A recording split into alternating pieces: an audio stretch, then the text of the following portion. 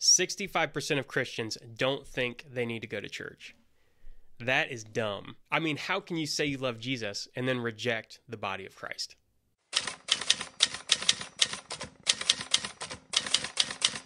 What's up, party people? I want to talk about a few things that I think that we get wrong. If you're going to church and it's more of a burden than it is a joy, then I think we're getting it wrong. In fact, Jesus came and talked a lot about Sabbath rest with the Pharisees and how legalistic and goofy they made it, how unenjoyable they made it.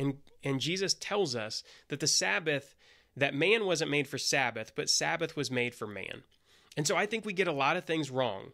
The weekly worship service is one of the continuations of the oldest traditions in the church, and it goes all the way back to this idea of Sabbath and another idea of ecclesia. And so I think there are three things we really get wrong about church that I'd like to talk about in this video.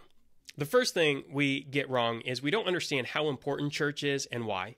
The second thing we get wrong is we don't understand how unimportant we are and why. And lastly, we don't understand what the point of Sabbath and the Lord's Day actually is.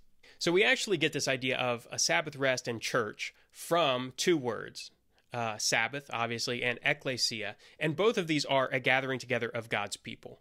As Jesus talked with the Pharisees about, it's not about us doing things that aren't good for us, but the Sabbath is about doing things the right way for us to be refreshed and to actually find good rest.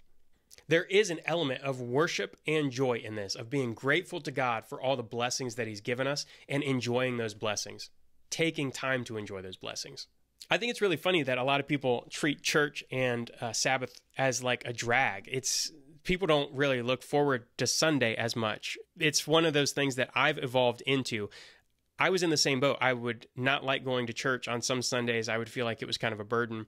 But when I started reorienting my life towards God, I understand what a joy it is just to take time to appreciate the simple pleasures of life, spending time with family, extra ice cream, getting dessert, making good food, laughing with your family.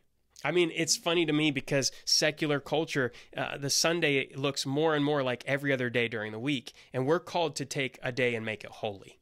In fact, I think it's hilarious that Sunday has become much like every other day of the week. Even for Christians, it doesn't look that much different. It's just a different type of appointment. Instead of going to school, you're going to church, but you have activities after. People aren't being intentional about enjoying this day. It is very important. Church is very important for Christians. It's where we get built up. It's where we get poured into. It's the foundation of our week. And so by ignoring it, we're ignoring this idea that God is filling us up for the week and for us to go out into the world and make a positive difference. But Brad, didn't Jesus do away with this command? Didn't He show the disciples breaking the Sabbath? No, He showed the disciples enjoying Sabbath. And the thing that He set right was that it's not about legalism and it's not about not observing the Sabbath. Jesus actually did observe the Sabbath. He taught the Pharisees how to observe it properly. So this is not a law that Jesus came and did away with, although I would argue that technically you could say that, it's a conscience thing and whether you observe this or not, but it is very important. It's still a command. God gave us a command to take Sabbath rest. Now, I think it's important at this point to go back to point number 2, which is to remember how unimportant we are and why. And this is kind of a funny one because Sabbath was made for man, not the other way around, but we are unimportant. We are sinners. Even on our rest and refreshment, we're made to be refreshed by coming into the presence of God. We are made to be refreshed by giving to other people. And that is the exact opposite of what the world says. The world says that for you to be refreshed, people have to pour into you and you have to take what's yours and go out. No, Sabbath is completely different. We are unimportant sinners, but God tells us that we are worthy to have a Sabbath and that we need to have a Sabbath. And the reason that we need to have a Sabbath goes into the last point I wanted to make, which is, what is the real point of church? So I've kind of hit on this throughout the video, but I'm going to make it explicitly clear. The whole point of church is for us to come together and worship God, to take Sabbath rest, to be refreshed. It's about setting our foundation on God for the rest of the week so that we're poured into it and we can go out throughout the rest of our week and live out our God-given vocation. And the Sabbath and the Lord's Day worship isn't about you, but it is for you.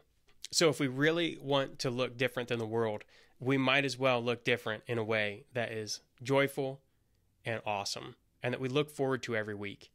That we're setting aside a day to gratefully enjoy and give praise to God for all the good things in our lives. What could be more countercultural than that?